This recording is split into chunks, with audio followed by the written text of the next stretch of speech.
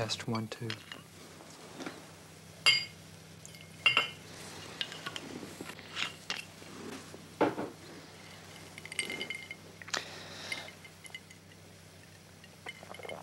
I had a great time at the costume ball with Claudia. I have to be quiet, though, because my father's asleep upstairs, and,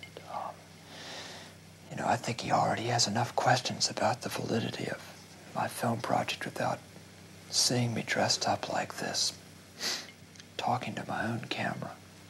So I have to be quiet. Tonight I have to decide also whether I'm going to stay here in Charlotte or continue to retrace Sherman's route through the South as I'd originally planned to do.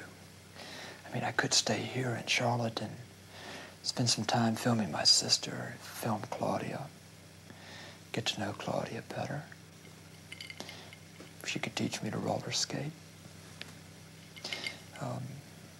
I like Claudia, and I'm infatuated with Pat Rendelman, and I guess in many ways I'm still in love with Anne, the woman up in New York. It's all very confusing to me. I don't know what to do right now. Actually, I think I should really continue to retrace Sherman's route through the South. I think that's a good idea. I'm really intrigued by William Tecumseh Sherman. I think he's one of history's tragic figures. You have the irony of this man who, spent 4 years in Charleston, South Carolina, and called those years the best years of his life. Later spent time in New Orleans, loved the South, loved the people of the South. And then, during the Civil War, was ordered to wage war against the South. And not just,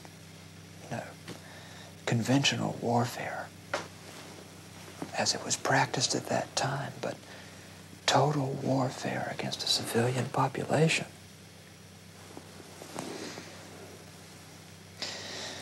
He fought it very well, and was thought generally to be ruthless and cruel and totally unkind. But what people don't realize was that Sherman was actually very insecure. He was plagued by anxiety, by insomnia. He wrote to his brother about how he thought he contemplated suicide.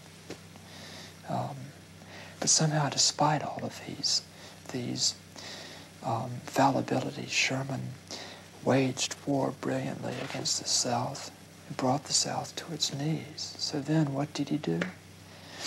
He offered the South exceedingly generous terms of surrender. Frankly, much more generous than the South deserved. And what did this get him? William Stanton, the Secretary of State at that time, publicly rebuked Sherman and rescinded the terms of his surrender, the terms of surrender that he had granted to the South. Humiliated Sherman. The papers of the North, the politicians in the North branded Sherman incompetent and a traitor. So here you have this man who was reviled in the South, hated in the South. He still is today. I can't talk about him around here. And yet, also rebuked in the North, despite his victory.